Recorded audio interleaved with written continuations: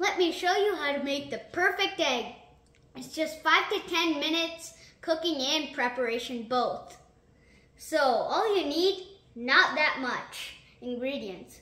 As far as the ingredients, eggs, of course, we need to make the omelet, grammar problem. And then you need the eggs, and then you need butter, salt, and pepper. And that's all for the ingredients. But as far as the materials that you need a plate to serve it in, obviously, and whatever utensils you need to eat it. For me, I'm using a fork and a knife. I'm just so used to eating from spoons. And then also you need a spatula and also a plate. You don't want to get your counter messy, right? I'm not sure anyone does. All the parents have to do the cleanup. So then let's start cooking. First, heat your pan to medium between low. For some stoves it shows like low, med, and high. That stands for low, medium, and high. You need to have it just in between. Doesn't have to be perfect though. Perfect is impossible. About that. And then actually you don't even need to heat it up.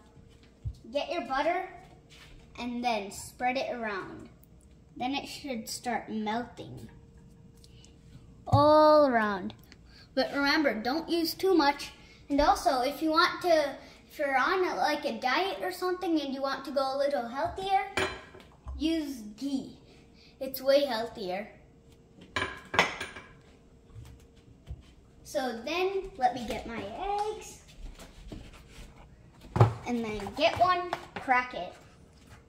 Ooh, this one's a big one. Wonder what will be inside.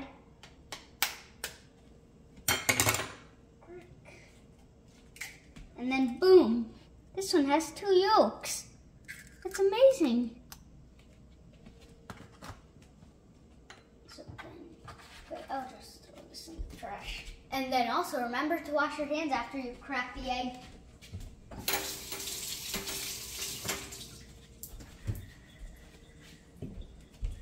And then I'm back in. So then also you need to do this. Wham, wham, wham, wham, wham. Hit the yolks and then spread it out evenly, nicely. That's good. And then you need a lid. Okay. And also, it's better to have a lid without this hole in here for air, which makes it cook faster. But it doesn't really make a difference other than the time.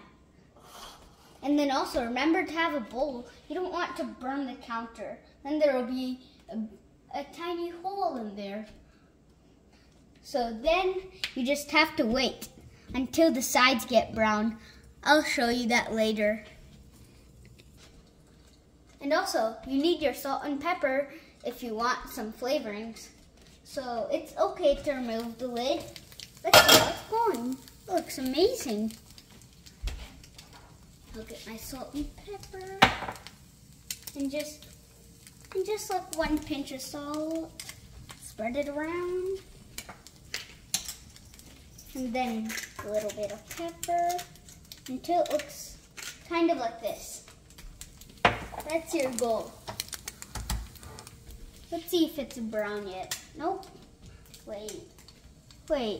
But also, it is brown, but not on all sides, which means it might not be cooked enough yet. Oh wow, that's just a bubble that emerged right out of the yolk. All right. Maybe 1 more minute.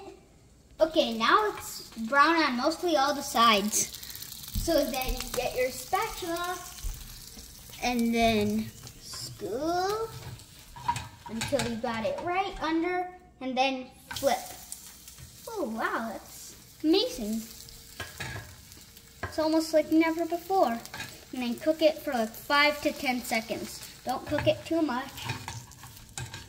think that's good.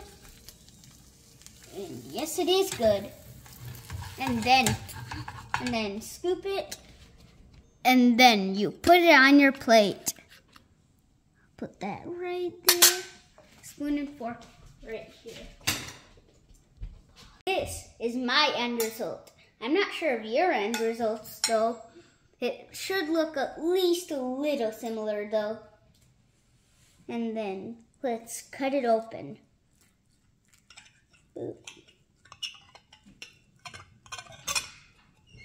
And you might have noticed on your omelet, hey, it looks a little uncooked. But don't worry, only if it's oozing out, then it's uncooked. And if it is, then cook it more. But if it's not oozing out, but it looks uncooked, it's fine to eat. It's cooked already. And then, let me do the final finale of eating. Drum roll, please. 14. That tastes amazing. I hope you enjoyed too. And if you do, put it in the comments and please like and subscribe. And also put in the comments, what do you want me to make next? Bye.